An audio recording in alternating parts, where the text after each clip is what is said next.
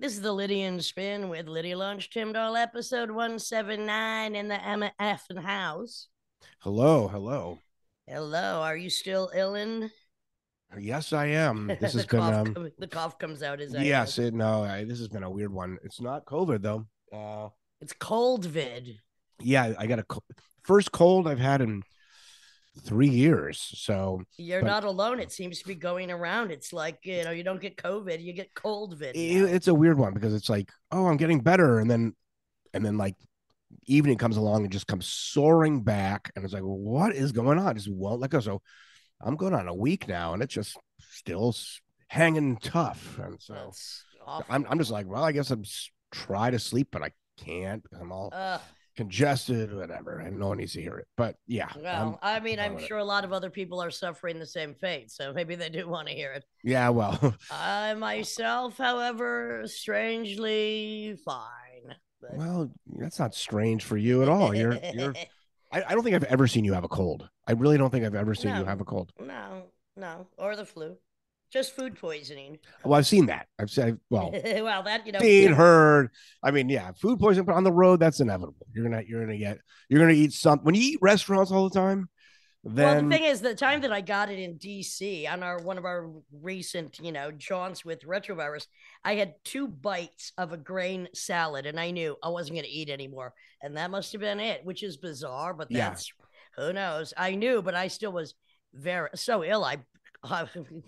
Even the promoters asked if I was sure I wanted to go on stage, but being show folk, the show goes on. well, you did it. I mean, it was the night before, and my brother, an epidemiologist for the CDC, when he goes to Africa, the advice is, and it's interesting, the human instincts. They say, obviously, don't be dumb. You try to eat at some place that's got a history, blah blah blah. But if your intuition is something's telling you, Yep.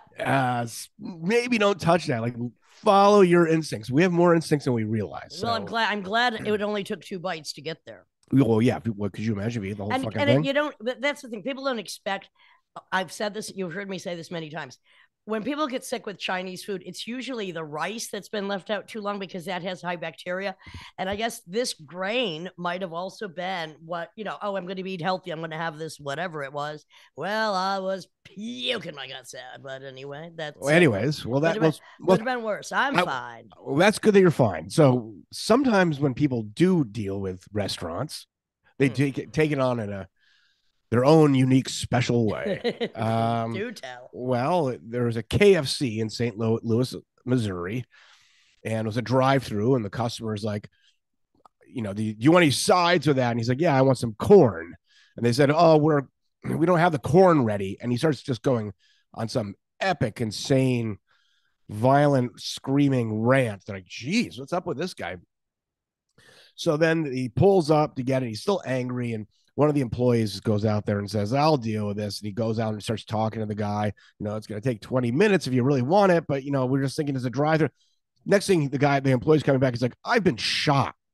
And I guess the guy who was upset about the no corn option in the KFC thought he could solve the problem by shooting the guy. What's interesting is there's all these brawls in McDonald's and KFC and all of these fast food places. And to me, it goes back to the angry gut bacteria that's so mad that it's not being fed the shit it thrives on that it makes people go kookalooch. I mean, it could be. I mean, that's one theory. Well, the guy that shot him just drove off, and they're kind of looking for him. No, I mean, St. Louis is in the top 50 most dangerous cities on the planet. It's of course, excluding cities that are in a country that's officially in a war, but still in the top 50 on the planet. St. Louis is no joke. The privilege that people feel they're entitled to. But again, I'm going to blame it. I'm not going to blame it. Look, the guy shot the fucking guy for no reason. I want my corn. God, what else? I mean, over corn. I could understand if it was over okra. All right. Oh I get really pissed off when I don't get my okra. German police seek help in solving bull sperm heist. Yeah. Ooh. Police in Western Germany are appealing for help in cracking a potentially very cold case. Now, authorities say that about 60 containers, what the hell are you going to do with it, of bull sperm were stolen from a farm in the town of Ulfen, 56 miles northeast of Cologne, Monday or Tuesday. And police said that while it's unclear how the rustle, that's what they call it, the rustle happened, the precious cargo needs to be super cooled with liquid nitrogen at minus 196 degrees Celsius so it isn't spoiled. They're seeking tips from the public that might lead to the recovery of the sperm, which was intended for artificial insemination. Now, why? I mean, did they think it was something else? Did they question the farmers? Maybe they were, quote unquote, drinking on the job. Well, I just read a story. I've never heard of this rapper before. I think her name is Gorilla, who just claimed. No, it's Glorilla. Glorilla. Did you read that? I know, but she's got some singles out right now. I don't know. What she claimed on a podcast is they asked her what's her nastiest sexual, predilection. Because I like it when my man comes on my French fries and then I eat while it's still warm. I'm like, well, maybe she stole the bull sperm. I'm definitely not a prude. I'm actually for it. It's so amazing that you have all these like kind of uptight, like politically correct people like on NPR, like, oh, someone says something, but then they at the same time kind of celebrate Megan Thee Stallion. Right. All these young female rappers. I mean, those lyrics are pretty insane. I mean, I'm for it. I don't care. It's vulgar. It kind of sounds like a way 11-year-old boy would like exactly tell dirty jokes or something. Well, the vulgarity has topped two live crew who are always a joke to begin with anyway. But speaking of a pretty good prank, man pretends to be dead for 321 days and gets an acting role on CSI. Nice. So a man who posted a TikTok video every day for 300, God, he's got nothing better to do, for 321 days, pretending to be dead, got what he wanted after landing a dream role as a dead body on CSI Vegas. Sure. It turns out that with hard work, dedication, and several hundred videos of yourself lying on the ground pretending to be dead, you can make it onto a major TV show and have your shot at fame. That's how Kentucky man Josh Nally managed it, as a day after day he's posting these fucking videos, pretending to be dead in the hopes that a show would cast him as a corpse. That's funny. After 321 painstaking days, he got his wish. CSI Vegas got in touch after noticing the viral star had literally infected, no doubt, with insanity, and offered him the chance to play a dead body in one of their episodes. Now, he had no acting experience except acting dead, but, over time, he's learned how to more convincingly portray a corpse thanks to plenty of practice. He said, I don't like speaking on camera, but I can lie there and act like I'm dead pretty easily. I like this guy. You think he's going to get typecasted? Well, he said he's got rid of using the blood and just got better at holding his breath. So not bad. Real CSIs, particularly the NYPD, are going to have less material to work with. Did you hear about the evidence warehouse outside of Red Hook neighborhood? Yes. That burnt down, decades of DNA Still burning. Cold cases. I mean, I think that's arson or something. Some mob crime shit. I think they want to get rid of shit, get rid of evidence. You're getting rid of so much evidence. It's like when Building 7 went down, which was not hit by an aircraft on 9/11. Rudolph Giuliani's office and all the banking and loan scandals inside. Not to be a conspiratist, but I'm just with all the technology with DNA and all that shit. I mean, there's a lot of motherfuckers are getting off just because of that fire, and then also there's gonna be a lot of innocent people still going to stay in jail because of it. And the whole thing sucks. I know. I don't know what to say. Well, I have no idea. There's been some animal attack. Well, 2 shark attacks in Hawaii. I have to. I'm very upset. Because Mr. P22. Oh, P22. They're looking for P22 right now. Because he's been snatching dogs finally. I mean, that's what happens when you get fame goes to your head. You start killing things. Not just like dogs wandering around. It's going up to people walking their dog on a leash, and it's with a person next to it, and it's kind of stares at the dog and then attacks it. Well, maybe he's looking for the corn at KFC. I mean, P22 and that kind of that bracelet, that tracking bracelet. Don't they? That's why can't they find P22? Because I thought they have a tracking bracelet. Well, maybe he bit it off. Maybe he bit it off his own neck. But I was I kind of had a crush on his. It's a handsome Mr. cat. B-22. There's a lot of a lot of people have their home surveillance cameras now, so there's a lot of footage of that thing just kind of wandering around looking for a date. LA neighborhoods in the Hollywood Hills. Looking for a date. So you have some people like, hey, I don't really like the fact that there's a mountain lion hanging around, or the poop it leaves, all that stuff. And then of course there's all these other people like, leave it alone. So I don't know. Hey, I mean, he did a pretty good job of not at least anybody knowing if you heard anything for quite a long time. He kind of was a celebrity. He was a celebrity stalker. I mean, it is kind of being a little thoughtful. I mean, it's going for the easier kill, like little dogs. It's not going after humans. So yeah, not hungry enough yet. Well, I mean, a mountain lion's about what 80, 90 pounds. I mean, they're smaller than a human, but they can leap like a gazillion feet. They got all these other skills that can fuck you up. Yeah. Right. But there were 2 shark attacks in Hawaii. Yeah. There was one tiger shark. This guy was doing his morning swim 400 yards off the beach, and a 12-foot tiger shark came and clamped on him, but he was prepared with his diver's knife and just started stabbing it, and it let go, and he managed to swim back to his safety. Yes. But unfortunately, another woman earlier in the week, she got attacked by a tiger shark, and she's nowhere to be found. Her husband said at least he witnessed it, and she's gone. So maybe it was a murder. Who knows? Hunting season. Yes. Anyhow, mean, Shark Week's over, but nobody's going according to the calendar anymore anyway. So there you go. There you go. So, all right. Well, my head's still in the clouds because I have all this. Oh, me too. Inflamed sinuses. All that stuff. So sorry to hear it. Yeah, I'll just wrap this up with saying, and it's interesting because the first episode I saw quite a while ago, and then you were mentioning how good it was, but I had to consume every episode of Dark Side of the Ring in a mass feeding frenzy like a shark, which is about mainly the 80s wrestlers, their lives of drug abuse, steroid use, murder, suicide, everything you can imagine. Well, it's the forensics of wrestling. I really recommend it to anybody who ever had a wrestling fixation. Well, that's the thing. The soap operas that they script are not as exciting as their real lives. Oh, they're real. I mean, did you see every single one? I did. I couldn't help it. I mean, oh my! Some of them are really tragic, though. I mean, they're all tragic. They're all horrifying. I mean, every single one of them is just mania. What about the Montreal? So, what percentage of professional wrestlers are Canadian? Seems like half or something.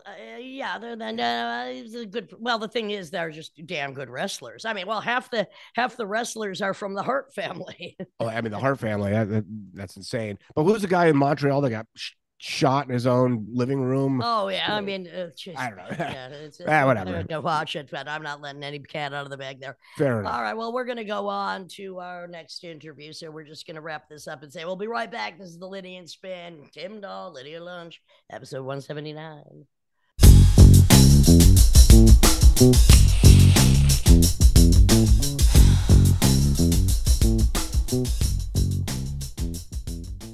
This is the Lydia and Spin, episode number 179 with Lydia Lunch, Tim Dahl, and Liz Lamere. Liz, who happens to be, or once was, a lawyer. She is a boxer, occasionally manages boxers, musician, composer, ex-punk rock drummer, and was just on tour with myself and Mark Hurtado in our tribute to Alan Vega and the music of Suicide, and she was the partner for many, many years of Alan Vega. And welcome to the show, Liz.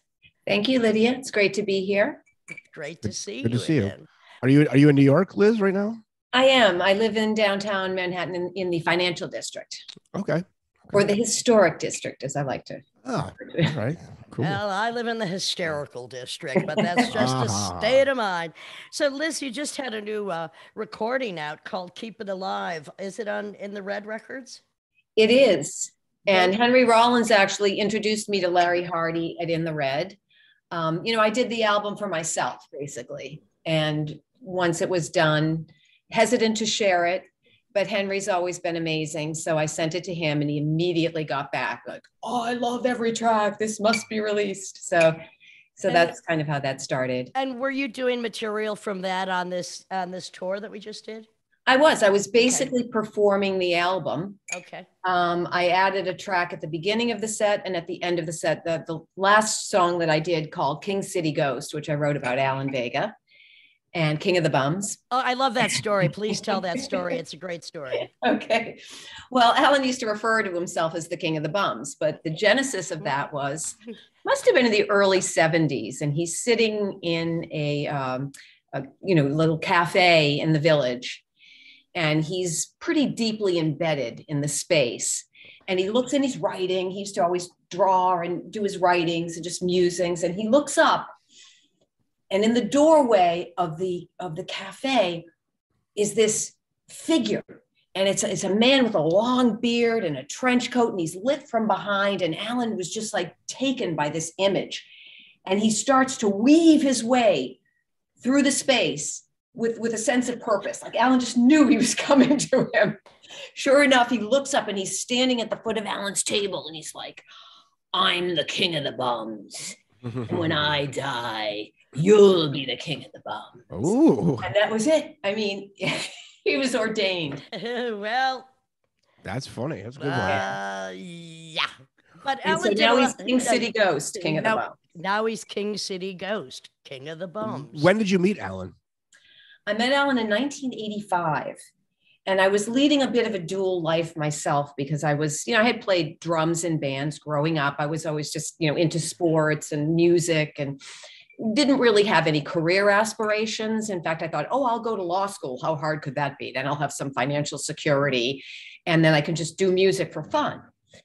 So I was playing drums in a band, and one of the women who I was also working as a corporate lawyer on Wall Street. And one of the women who was a friend of mine, her brother was Mark Kuczynski, Cooch, who played guitar in the early iteration of the Alan Vega band back in the early 80s. So Dory invited me to go there was a record release party that Elektra Records was throwing for Alan's latest release on Elektra Records, Just a Million Dreams. So this must have been 1985. And they picked me up. We went to pick up Alan at the Gramercy Park Hotel. He opens the door. I'm completely thunderstruck. There's light sculptures on the walls, and he's got all these effects pedals on the floor all linked together. And he looked like a lunatic, and his whole energy was intense. And I did not look like a Wall Street lawyer. I had a spike in my nose, combat boots. I looked like something that had crawled out from under a rock. So he's like saying to Dory, this is your friend who's a lawyer? It's just really, it was a crazy, crazy time. But the quick answer is 1985. And we were together for 31 years when he passed, because we were pretty much together from that point on. He went away shortly thereafter on tour with his band. But as soon as he came back, we reconnected and we're together. Nice. Well, how was it? How did you feel about being on tour on this little jaunt we were just on? Because I have to say, being honored by doing the music of Alan and Suicide it's such a joy to me. It's so much fun. It's mandatory. And I thank you, and I thank Alan for blessing this project. Mm-hmm. Yeah. Well, Lydia, it feels, it was kind of divine intervention that back when Alan was supposed to do the first tour doing those shows with Mark Hurtado, and he was not able to go. And Mark thought of you immediately, and Alan said, perfect. So this was way back when you first did it. Yeah. So for me, it was kind of coming full circle, because for many years, Alan was always saying, you got to do your own music. And, it wasn't until after he passed that I started work, because I'm like, what am I going to say? The music is the easy part. And I had worked with him in the studio for almost 30 years. And I was playing a lot of those machines. I was, coming up with like little hooky riffs and all this kind of stuff, and producing a lot of the later work with him. So I learned a lot during that time. But for me, the biggest challenge was, what am I going to say?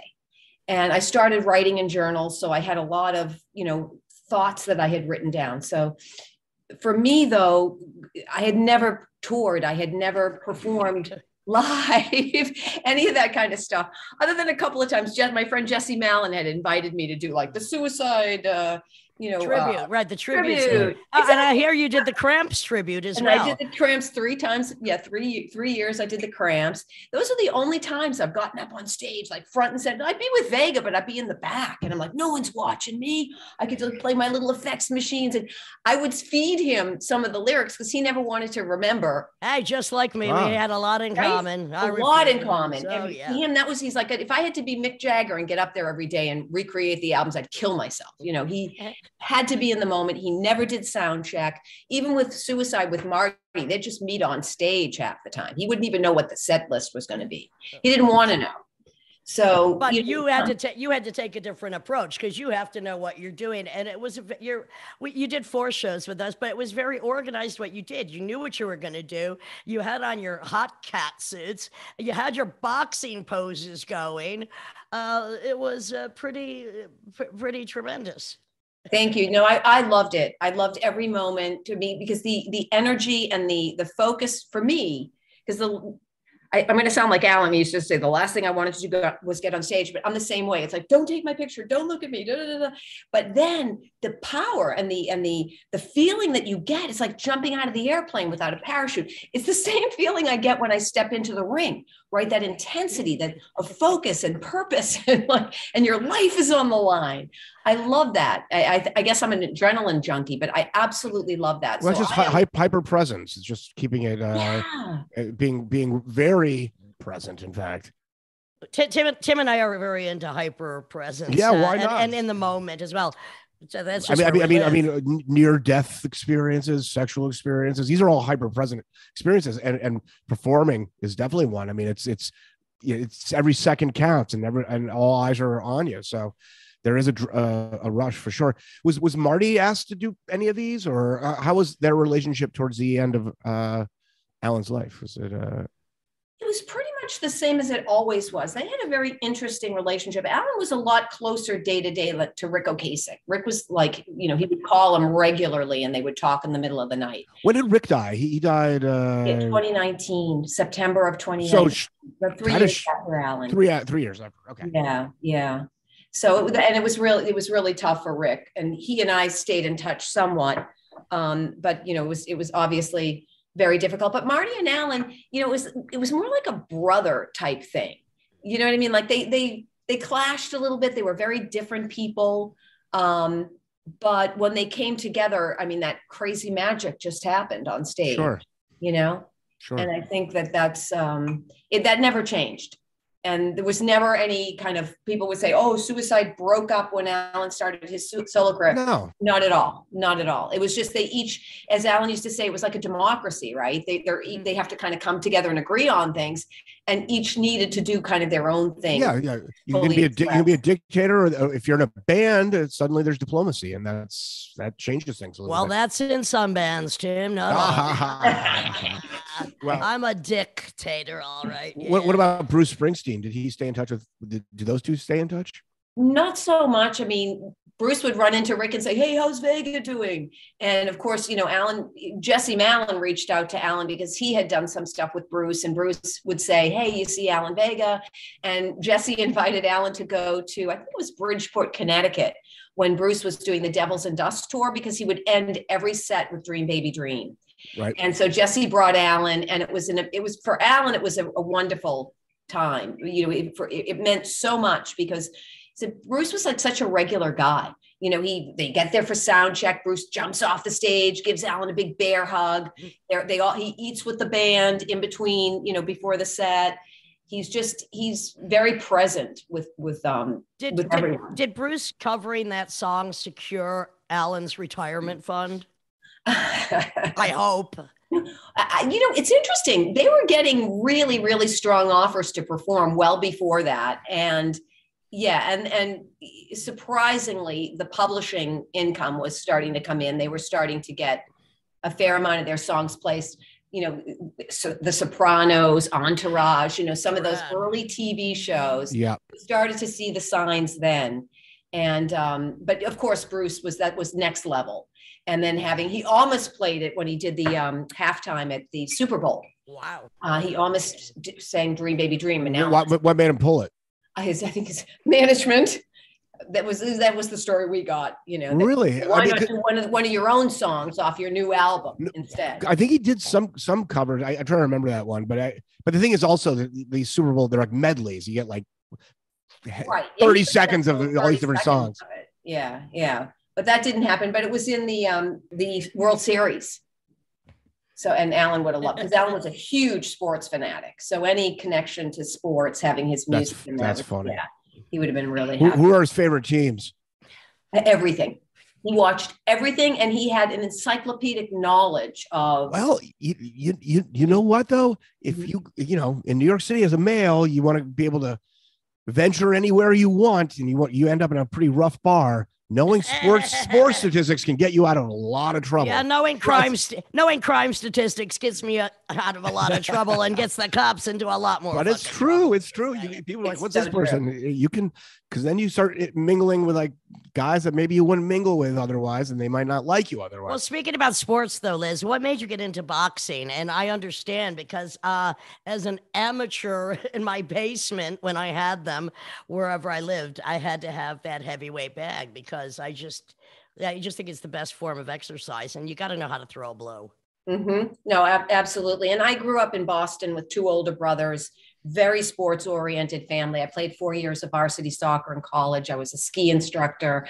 I was really, kind of rough in trouble. Yeah. I grew up near a very small ski area just outside of Boston, but it was a sheet of ice. It was just, the vertical drop was pretty intense. And I think they say if you can ski New England, you can ski anywhere. Because it's just, you come around a corner, it's a hockey rink for about 300 yards. I go, boy. That's right. And I played ice hockey too with my brothers. You did? So, yeah. Which town was this? Because what's the big boxing town? Milton, Mass. It was just Brockton. Brockton is the big well, that's also town. the boxing town. Yeah. That's like Rocky Marciano's from there, right? Exactly. Marvin Hagler's from there. Marvin Hagler, Mickey Ward. I don't know if Mickey Ward was from Brockton, but certainly Boston. Do you have any favorite boxers? It's always changing. Of course, Floyd Mayweather is, still right up there in terms of incredible defense, the hit and not get hit. Lomachenko now is incredible. Some of the women are really getting good recognition now. So I love. Do you like MMA? Not as much. I think boxing for me is more. It's more of the sweet science, whereas MMA seems to be more of a free for all. Right, totally. And I just kind of cringe. like boxing is like a chess match. Sure. But no, I got into it because I was coaching my son's soccer team. And by the time the kids were getting a little older, we kept walking over to the ball fields, and I kept passing this traditional boxing gym, Trinity Boxing Club. And they're playing hip hop music, and just the whole vibe was, Martin Snow, the owner, collects memorabilia. So the place really looked legit. And I'm like, okay, if I really want to stay strong and vital, I was already in my 40s, and I'm thinking, geez, I need to challenge myself. So I walked in one day, and I never stopped. From that moment, I was completely hooked. And I said, look, this is not an aerobics thing for me. I'm not looking to meet hot guys, although, hello. Come on. Hello. Occasionally, right? If they're on the menu. Exactly. But I want to learn how to fight. And I want you to come at me with bad intentions, like you're really trying to take me out, because it's the only way I'm going to really learn, right? How to defend and protect myself at all times. And I got very aggressive early on because the guys weren't trying to throw punches directly to my face. So I'd be trying to really, hit them, break their nose. Yeah. And then when I told Alan, it was really funny. His reaction was great. He's like, oh, I really like your nose. Don't get hurt. And I'm like, oh, don't worry, I won't spar. And then after 2 weeks, I'm like, okay, I'm going to spar, but I'll only spar with the guys and they're pros. And I'll tell them that my husband doesn't want me to break my nose. So, from there, and then it morphed into me starting to manage some of the fighters, because it's a really, really hard sport when you're coming up through the ranks. To get to that level where you can start making money, you have to sell tickets, there's a lot of things at the lineup. Having a legal background helps, because there's so much corruption in any kind of sports field. And I mean, there's so much abuse of the people in sports who don't know. Mm-hmm. And people don't realize that. They don't realize that the opponents are getting paid, and the prospect is getting in there and just trying to get, sell tickets and keep building their record till they get to about 10 wins. And then they have to step up and really go against other prospects. So it's not like they're being put in with a tomato can, but early on, you know, it's not that the fix is in, because anytime you step in, anything can happen in boxing. Yeah. And some of these opponents are really scrappy and they're coming to win. They're not, you know, so it's crazy. And for the women, it was really hard too. It was hard for them to get fights.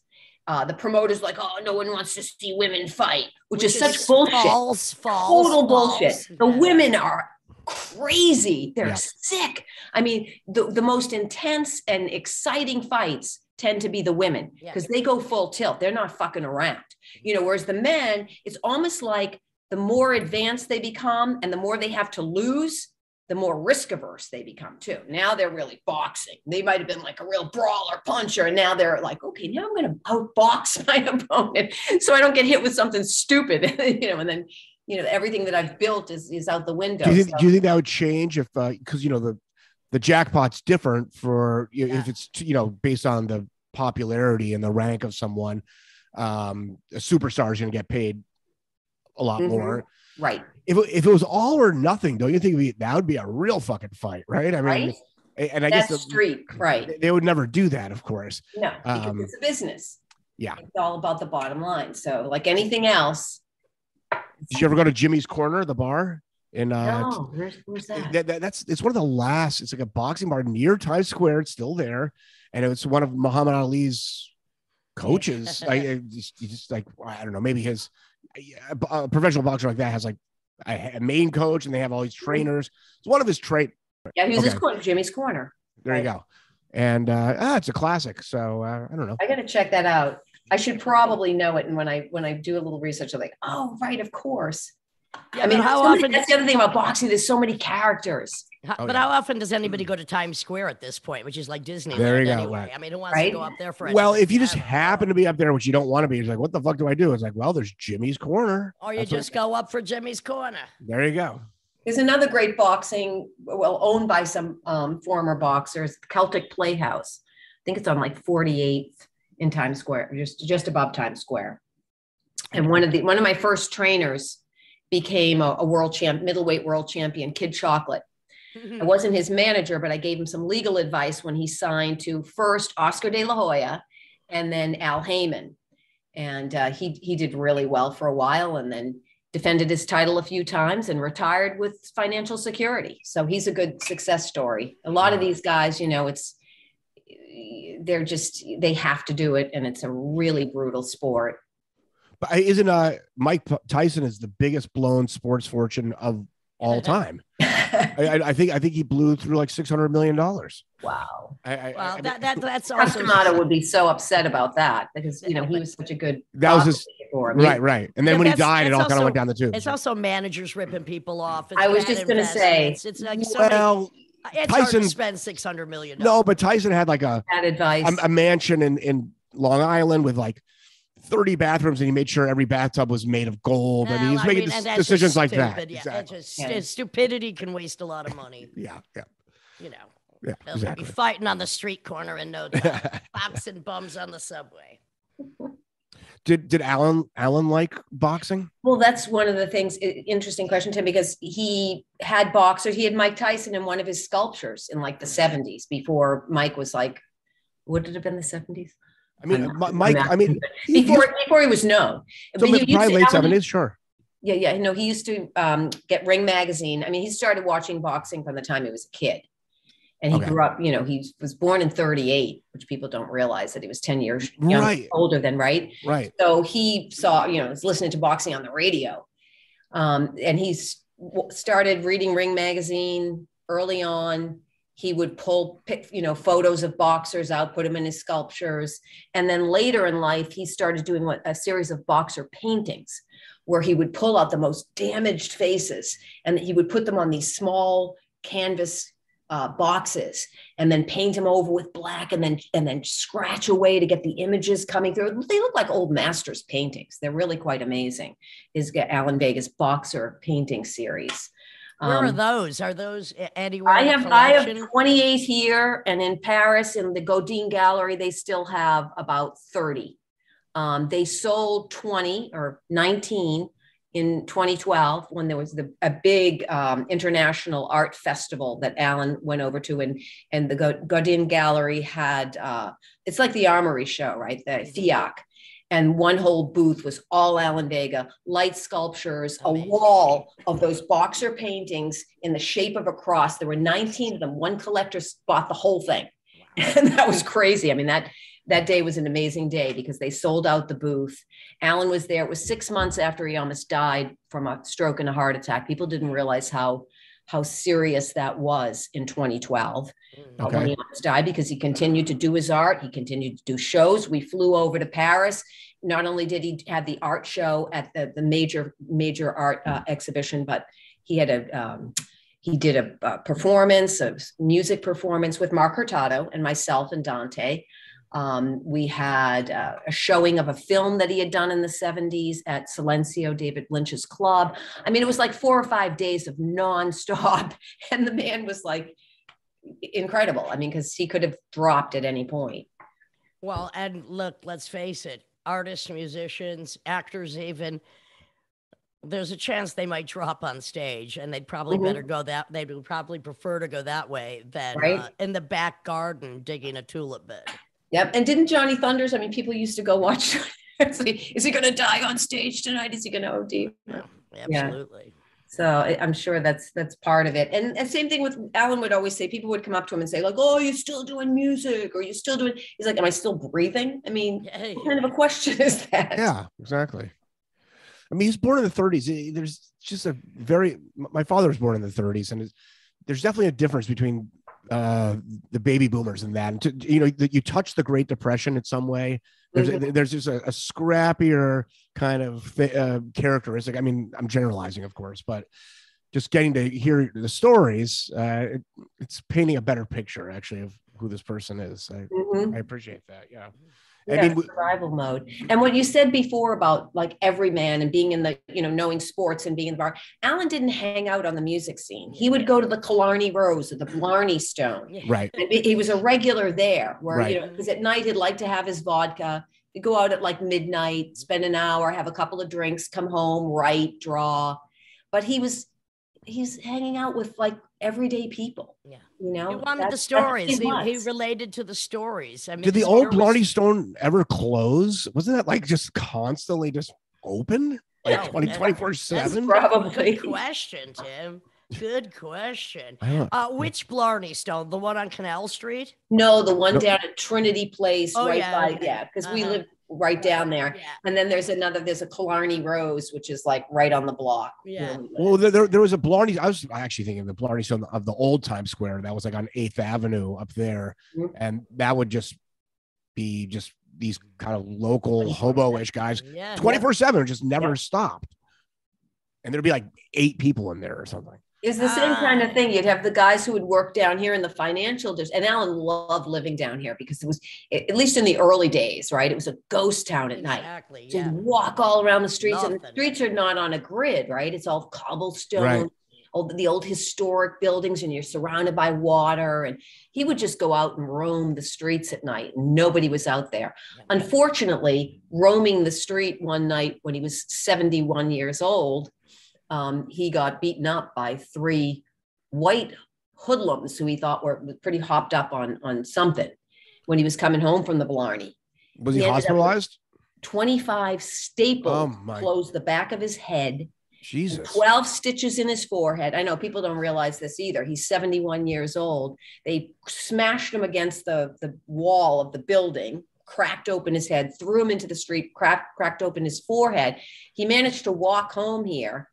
And, it really didn't stop him, although he did write a song on his last album called It. And the name of the song was Prophecy. And it's like, I get knocked down, I will get up, I will go on and on, because that is my prophecy. And it's like, you can't kill me, motherfuckers. It really didn't stop him. But when he was 73, he ended up having a stroke and a heart attack. He lived 4 years after that. And then unfortunately he fell and broke, his knees were really bad. He had really bad arthritis, and he fell and broke his hip. And it was and he did fine. I mean, his after the stroke, his cardiologist loved him. The whole team, I mean, he was crazy. At first, they thought he was insane, but then they grew to love him. And he was doing pretty well until obviously, so they got the best anesthesiologist to do the, put him under for the hip surgery because they were worried about that. And he came through fine, but then he got some kind of fucking infection in the hospital. Yeah.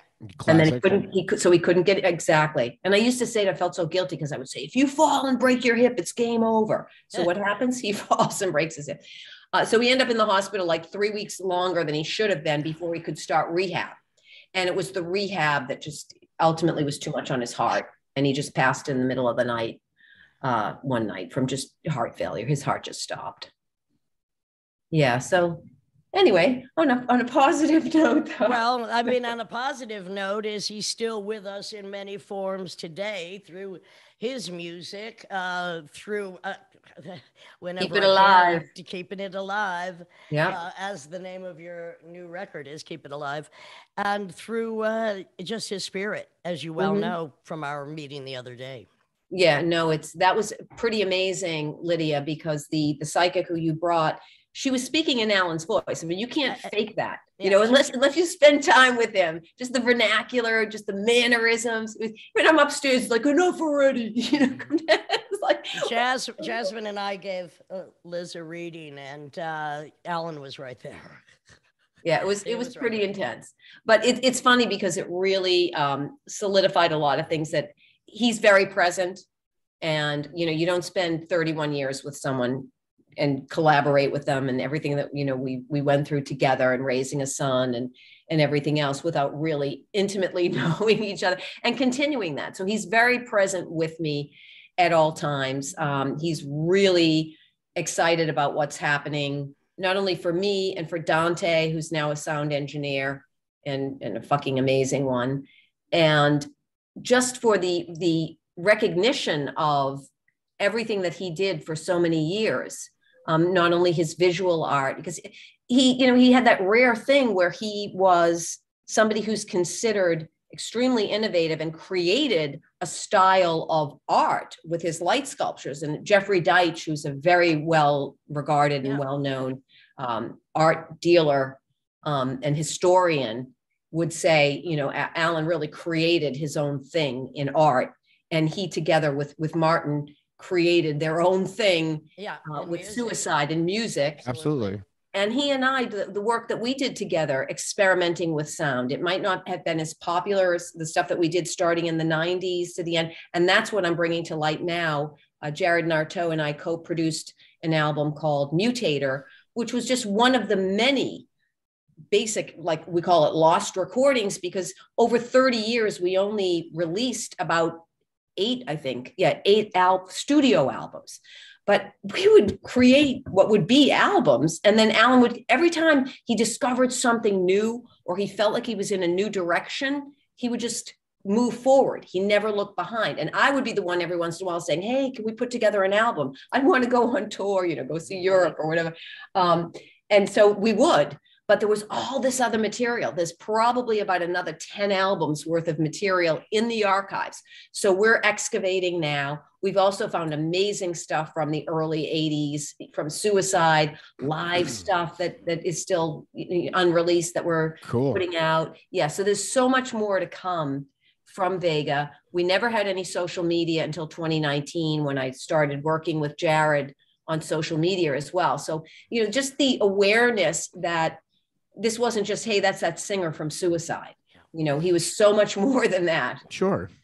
So that's really cool. And for me, I feel so grateful to have spent so much time with him, really seeing and being part of his creative process. Because for Alan, there were no expectations. There were no mistakes. You had to be in the moment. And as Lydia alluded to before, she can tell I'm more of a planner and very organized. I had my thing all set up. That was not Alan. It was like he did not want to have any preconceived plans on anything. He just was purely in the moment. It was so freeing for me. So I feel very grateful for that. So Liz, what's coming up next? What's on your plate? So the record just came out, Keep It Alive. When did it come out, actually? Well, no, it came out in the spring. Okay. And I did a couple of videos for it. And next is, well, right after I did that, I actually did a collaboration with a hip hop artist. I did all the music, and then he and I traded verses and whatnot. One of those songs I did kind of a redo of Cheap Soul Crash called Crash Cheap Soul. And I've got Alan's vocal on it. One of those other alternate performances from the 2007 album track, Cheap Soul Crash. So that's probably something that I'm going to want to see the light of day at some point, but I wanted my solo thing to come out first. I'm about halfway through the next album. Oh, great. Dante's once again my engineer, and it's amazing. Your son, Dante, who is also on the tour, who's a great guy. He really is. He's 24 going on, I don't know, old soul. and he's working as an engineer in studios now already too. He's like going into production. Yeah, he's doing really well. He works at a studio called Fight Club with some high profile artists.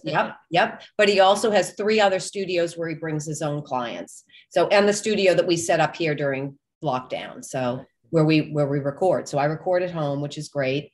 What else? I'm writing the Alan Vega biography. Backbeat Books.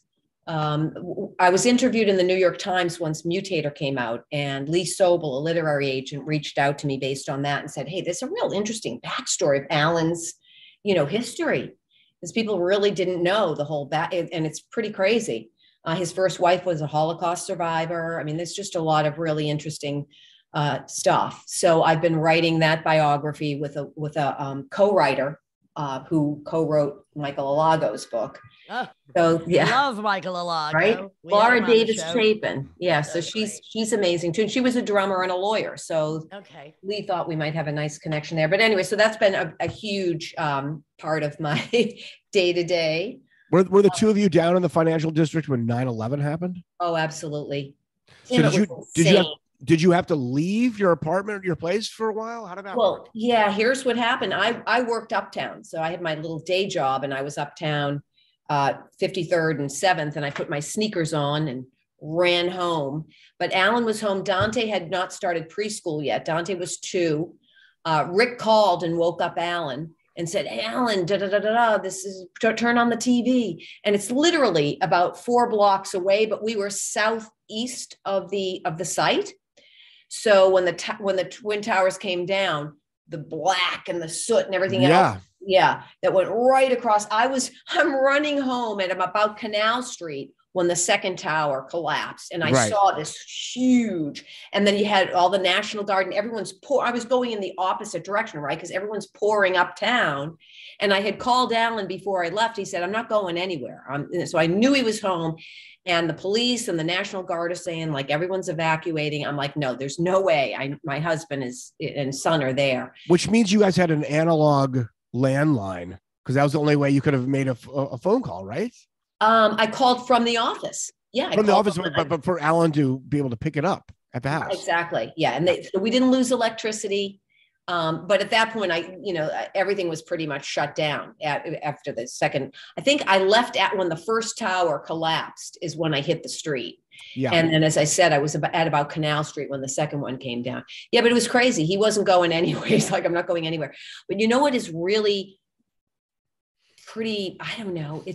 And again, it's like a metaphor for I don't know, life and existence, and the dichotomy between beauty and despair and insanity. But we walked up to the site about maybe a day or 2 later, and that metal sculpture, claw, like the kind of like that crazy, right? Yeah, that spokes the claw. It's kind of bent. Yes. And the smoke, it's still burning, and there's smoke. And it was on fire for like a month still, right? It took like a month before they really put out the fire. Oh, yeah. No, and this was just a couple of days later. And Alan and I stood there. We're on like maybe half a block away. And we look at each other and we both had the same thought. Like, is it wrong to find this like exquisitely beautiful? Like there was something like incredibly powerful and beautiful about this. Well, we filter these things in our own ways, and that's not wrong. I mean, I went underneath it because the 2 train used to have the World Trade Center stop, and then they got redirected, but for like The week afterwards, they didn't. Now, of course, they didn't stop there, but you'd kind of crawl, and it was all dark. And then Thank you, Tim. And then I did it too. You did it too. So then I did it too because my fucking lunatic bosses are like, you got to get into the office. Well, you got to carry on. I remember. So all of a sudden, like we're going because I was living in Brooklyn, or I do live in Brooklyn still, but I was coming from Brooklyn, and then suddenly it's like, okay, we're not stopping here, but you had to go through it, and it was just this crawl, and then everyone got off their seats, and basically their hands and faces are against the glass to look at like pillars and soot and dust everywhere. But I will never forget that. We're underneath the whole thing. Exactly. I tell people about that, and they're like, "What?" I was like, "Yeah, for like a week, you could still do that while it's still on fire." I will never forget that experience. I'm like, "What are we insane? We're literally underneath it." Yeah, I saw that. Holy shit! Yep. Wow. I don't even want to speak about 9/11 after reading about 1,000 articles on it because it's just too much. I just can't. All right. Well, then let's talk about something. We'll talk about something else. Get into my theories about it. We'll talk about something I'm just happy. That's the other thing. Yeah, you and Alan would have had a field day on that. So if you're writing the biography, I mean, this is there's so many archives that you have to go through that are in your possession, but then you're also probably going and researching and doing all this other stuff as well. That's a big process. And then, of course, there's an emotional side to it as well. And how do you approach it in a more objective way, or are you deciding that you're just going to emotional way, or you're just going to do it through your lens? I'm doing the part that of my life with Alan through my lens. And that's why it's good to have a co-writer, because she's interviewing all the people from his prior life. I'm doing a lot of interviews, and Lydia, I would love you to be part of it too, where I'm just very general questions to people. Any experiences you want to share about your time with Alan. And so there's going to be a lot of that in it as well. A lot of photos of the art, I hope. Yeah. Mm-hmm. Oh yeah. No, there's going to be, it has been intense, Tim. And since he passed, just the whole, Michael Alago came over and we immediately after, and we went through so much stuff because Alan was a collector. He would pull in stuff off the street for his light sculptures. So there's a lot of stuff. Yeah, it's pretty intense. It's pretty intense.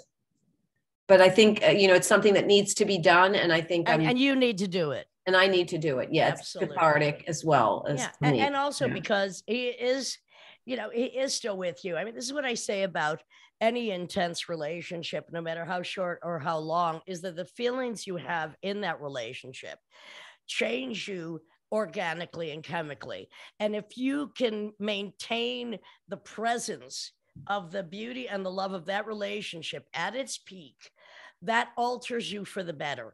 And when somebody is gone for whatever reason, whether it's a breakup or whether it's death, if you could keep within you that love that you had, that you then bring elsewhere, that is the definition of excelling in this life.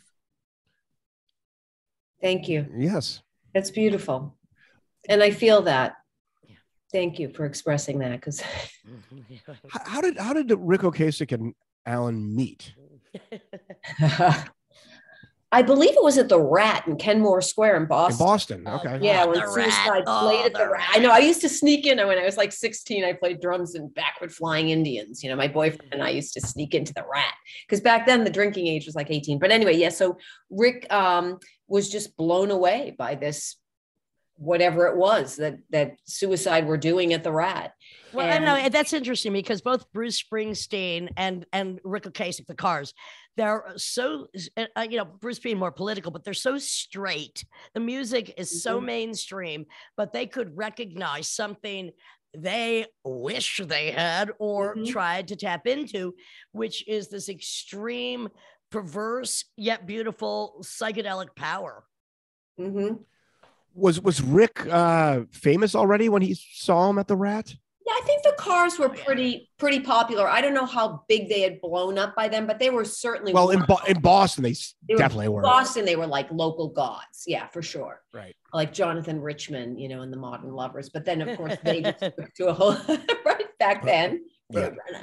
So how about the concerts? I mean, it didn't Suicide open for the Cars a few times? They did. And this is to me just epic history because fuck you, you mainstream audiences throwing shit, and who the fuck cares? I mean, just the boldness of and that. the promoters who were freaking out because, first of all, the way Alan looked in LA, he was head to toe leather and chains, and suicide and studs on his jacket. He went out to get a sandwich, and the hotel was like, oh, it's a 10-minute walk, you know? No, it wasn't. He's walking. Nobody walks in LA. Yeah. And all of a sudden, a helicopter light, he tells this story, came beaming down on him like, that's funny. What are you doing in the street? That tells you the performance already. Right? Yeah, exactly. The spotlight on him with a helicopter above him. Holy shit. And then broke into Frankie Teardrop on the LA sidewalks. Nobody saw it but the cops. It was epic.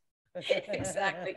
Cops were excited. They're telling Rick, don't let him swear on stage. So, you know. Oh my God. Yeah, yeah. So Rick comes out and is like, motherfuckers, fuck you. You know, like, because Bob Hope's house was like on the hill. Oh, we don't want to disturb him. Wait, is it illegal to swear? I don't get it. No idea, but there actually, Alan said that he was told, he was admonished. There's no swearing on stage. Fuck you. They're just, what the fuck? Yeah, they're setting themselves up. It sounds like they wanted him to swear. It wasn't coming on anyone's French fries and demanding they eat it. So how did the what year was that? It must have been in the late 70s. So the Cars probably already started having teenage, like little kid fans. So I guess, yeah. So what are like 12? Maybe that was part of it. Well, what are the 12-year-olds think of suicide? I mean, I bet there were a few that loved it. Oh yeah, I'm sure. Yeah, absolutely. And it was so gutsy of Rick to put them on, right? And he's like, we're not going to play. We're not going to play. Wait. Gutsy. Yes and no. Yes and no. No. I think it's perverse. And did he not know what the reaction? The thing is, only something like Suicide would take the chance at knowing how hated they were going to be by opening for this fluffy, rock band. I mean, only Alan Vega would say, yeah, I'm going to do it because fuck you. I don't give a shit. So, right. I mean, I don't think it was gutsy of Rick. Okay. Because what does he fucking care? He's not the one who's going to be bottled. Yeah, but he'd be pissing off his label and but the thing is, and I know that I know they're friends, but when you see like a cooler, more artsy band opening up for a mainstream pop band, a lot of times when they pull that move, I think the pop band wants the art cred by endorsing it, by endorsing it, but then a lot of times their fans are really tribal, and they just really only straight. Like this band. So they kind of also, in a weird way, it's a double-edged sword. They kind of makes them look better because basically the opening act is alienated and ostracized, and then everyone goes nuts for them. So it's really true, really true, Tim. I mean, not with intent or not, really freaking true. Or in our case, they just won't have us open for them because we're gonna blow their fucking brains out. I'll blow them off the stage. But they're friends, and Alan seems like he wanted to do it, and he did it. So yeah, I think it's interesting. I think that Rick, what you said about the artistic, Alan used to joke. Rick wanted to be Alan, and Alan wanted Rick's money so that he could do more. There you go. Hello, and you know what? Rick's fans. He definitely did not want Rick's fans, but he definitely wanted Rick's resources. Yeah, and if only these motherfuckers who are so rich and want the cred would actually give up the fucking money. Like, we have no problem if you want to buy our friendship, because the only reason we're going to hang out with you is if you fucking pay us. So go ahead. We're here. I'm free Saturday night, motherfuckers. Just send a check. Just saying. Bruce, Bon Jovi. Rick said, oh, well. In a very image-conscious society, in a weird way, Alan kind of looked more mainstream than Rick Ocasek. Oh, wow. I mean, speak about an ugly rock star. Looks pretty insane, right? Well, I have to say, Rick wasn't as straight as you think. Rick was pretty out there. I think he just had a real clever way about writing pop, catchy pop hits. He had that sensibility. He was kind of dorky that way. Also, just production. He understood what was going to really sound good in a car stereo. He just knew how to make it sound really slick. They were called the Cars. There you go. And there is a history of really ugly rock stars, though. I mean, even we could go back to Roy Orbison, Joey, Ramone. But they were big in the Rick. MTV era, and MTV kind of filtered out a lot of the ugly rockers. Just because suddenly that's what people were looking at it more than listening to it. but he definitely had his finger on the pulse of just how synthesizers were going to kind of take over popular music and just that Totally. timbre. Yeah, the new wave was close cousin to, you know, the future. And I think that's what a bad thing. What a bad prophecy they knew would come true. Well, I mean, Suicide also was on top, had their finger on the button of synthesizers. Yes. Yeah, Absolutely. but I mean, but in such a perverse way that Sure. it could have been a machine gun to You your could do psyche. anything with a synthesizer. So it's really, Hello. unfortunately, a lot of people have the factory preset ideas and not their own ideas. So yeah, they weren't exactly. And they didn't have the dirt and the sex and the sweat that Alan and the brought to it. pathology. I mean, Yeah. and again, I mean, what was so beautiful about early Suicide was the cross between early industrial, Total Threat, then doo-wop, then romance, then murder. I mean, this is what attracted, this is why I was so impressed the first time I saw them at Max's Kansas City. I'm like, this is my future. Musical schizophrenia. More than anything else, Exactly. it doesn't come across as contrived. It just comes across as authentic and genuine. And so with all that mashup of ideas, they're just stoic standing there and it's them. And you can, Well, and this and audience again, can sense that. Yeah, and it's back again to storytelling, which is what Alan was, which is why he liked hanging out at the Blarney Stone. He was picking up on the stories of the street. He was living Every the man. stories from the street. Yeah. And then he was translating that into something that was a condensed, almost a forensic file of Mhm. emotion. I love that. He internalized it and he believed so strongly and he was so committed in what he was doing that he was prepared to die for it every night. I think that's what he loved about boxing too. It's the same kind of thing, right? You're literally putting your life on the line when you step out there on that stage. And also doing these shows, you know, recently doing half Alan Vega, half Suicide. So many of the songs that we were covering, and by the way, we did Dream Baby Dream originally, but I'm like, 1 minute of that, that's enough. It's too pop for me. But Yeah. so many of the Alan Vega songs that we were doing are really about war, about violence, and not promoting it, expressing how it happens, Expressing. class warfare, you know, war, which is of course, you know, the trumpet I've been blowing since since Reagan. So, yeah. And it was great. It was great for me to do the songs that that had a basic lyrical structure that I could also go off on and extrapolate into some adding more spoken word, which I was, of course, channeling from the divinity of my hero, Alan Vega. Yes. That's what made it so special, Lydia. Nobody else could have done that the way you did it. I know that. Because, Thank you. Because I of that do know connection that you had. No, I know that. I was getting chills. I love it. It's unbelievable. Thank you. Yeah. I get myself chills. But then I am the ice. No, I'm not the ice queen. I'm the volcano. That's right. All right. Well, anyway, we're going to wrap this up because I feel so good anyway. I'm rubbing my own thighs because nobody else is. And I just want to say thank you so much for being on the show. There is so much more to come from your own musical, you know, propulsions, the archives of Alan Vega, the art, and any help you need. I'm also here. So Thank you, there's Lydia. so much to dig through, and it needs to be out there. And what's does. interesting is, again, you know, we saw how the audience reaction was in France. I mean, you were there. I mean, people just they're so happy that this stuff is being presented again with the twist that we put on it. But just bringing this music alive is I'm really honored to be able to do it, and thank you very much. Well, thank you. Thank you. And much love. And here we go. This is the Lydian Spin. You know that.